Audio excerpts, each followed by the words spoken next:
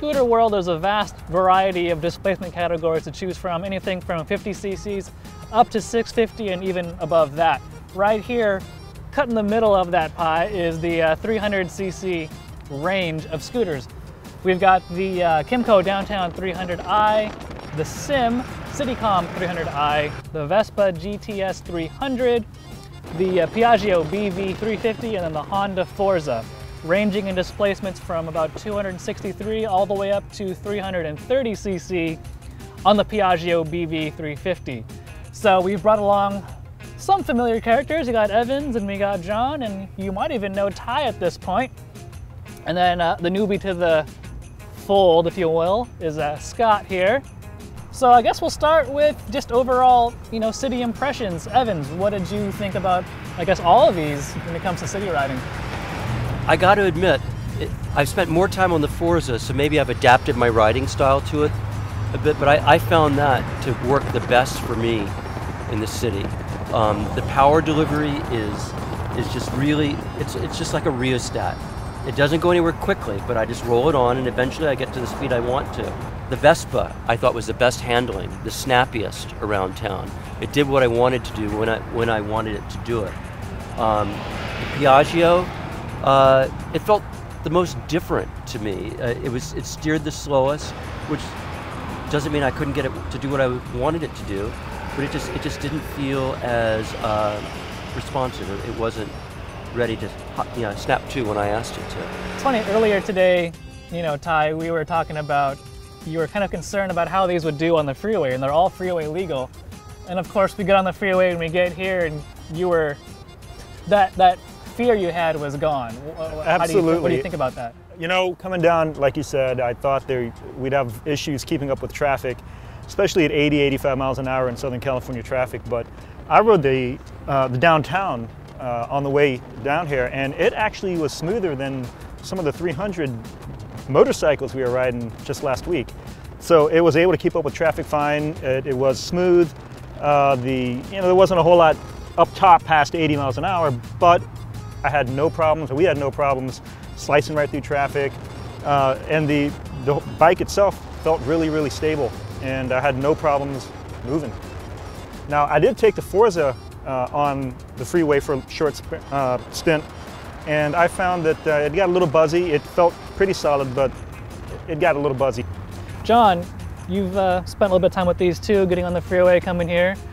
What do you think of the Italians?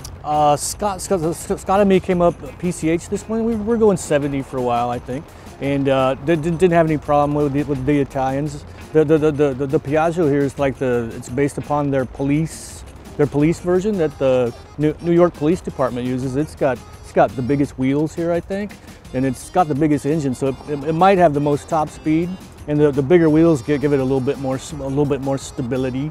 The Vespa, I think, has got the smallest wheels, and it makes pretty good power too. It'll zip along at probably 85 or 90, and it doesn't quite feel as stable as the bigger wheeled ones do. But it's got a bunch of new parts on it, the Piaggio guy was telling me. And it's a classic Italian thing, and if you're just going around town, it's hard to beat that thing. Any of the scooters are fantastic for, just getting around town, zipping to the store to get stuff you need. They're all so fun for the kind of inner city riding we were doing all day today, and they actually go pretty quick too if you spring for a bigger one, huh? We were talking about handling, Scott. I know the two of us were talking about how these handle. Share your thoughts about some of the handling characteristics you noticed on these. Well, definitely with the Vespa, I think the handling is going to be the snappiest, the most responsive. There's a lot to be said for having the ability to maneuver quickly in traffic, especially downtown. The Kymco was a little bit light in the front end. It seemed to still have the response you needed, but if you got it up to speed and you needed to get around traffic, there was a little bit to be compensated for when it came to maneuvering. But overall, they all handled great, and all would get you out of a spot if you're getting a jam, especially downtown. Yeah, I mean, of course, we talk about handling, we're talking about scooters here, we're not talking about sport bike type, even motorcycle type handling. We gotta, define what we mean by handling here. But yeah, I noticed the Forza, the Sim, and the Kymco all have windscreens. The Forza's is kind of a fly screen, if you will.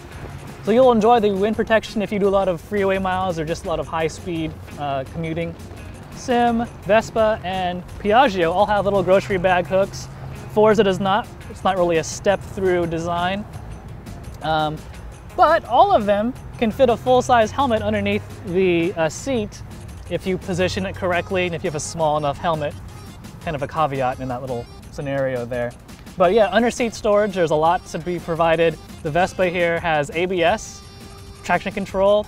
There's even the Vespa multimedia management system. You can put up an app on your phone, plop it up on the dash here of the Vespa, and you can see all these displays on your phone about what the bike is doing. It's a pretty trick display. There's a USB port on the Vespa.